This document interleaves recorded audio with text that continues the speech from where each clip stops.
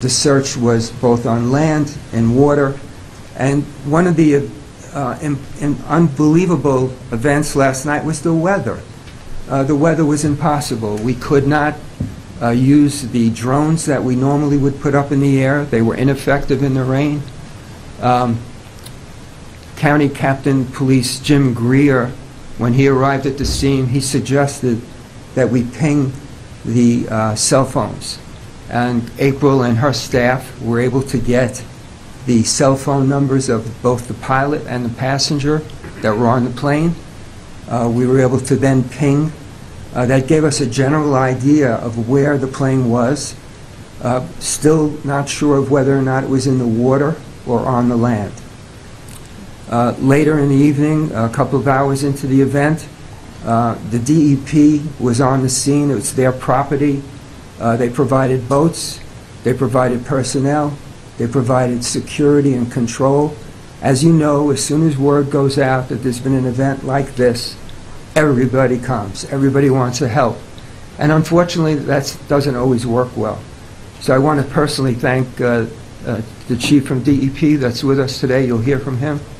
And his staff. They did a great job, security-wise, search-wise, and using all the assets that they had available.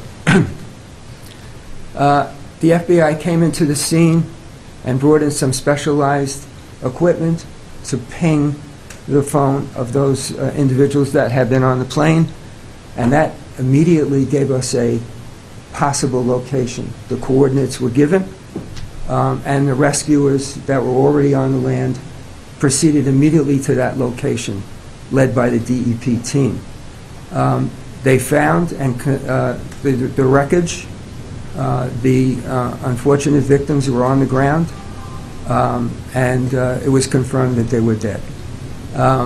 There was some wreckage in the trees, and the scene was secured with the assistance of Joan McDonald.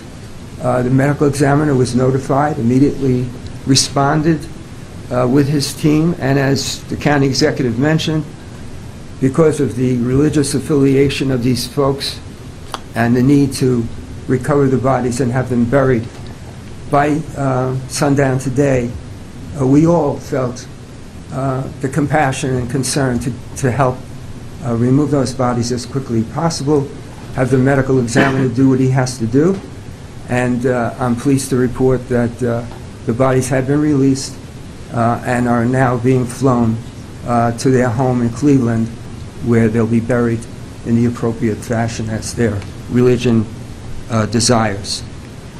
I think I've covered most of what I wanted to tell you about. Just again, I want to tell you how impressive the coordinated effort was. April Gaspari and her team were amazing. Again, we practice, but practice is not the same as the event. The pressure, the concern we all had, we didn't know where the plane was, all of that, the weather on top of it, quite a scene. But wonderful people behind me. I should mention two of my staff that were helping us last night. Dennis Del Borgo, he's a director of our Office of Emergency Management, and Chief Neil Computo is the coordinator of our fire services throughout the county. We had hundreds of firefighters there last night, and police and EMS folks.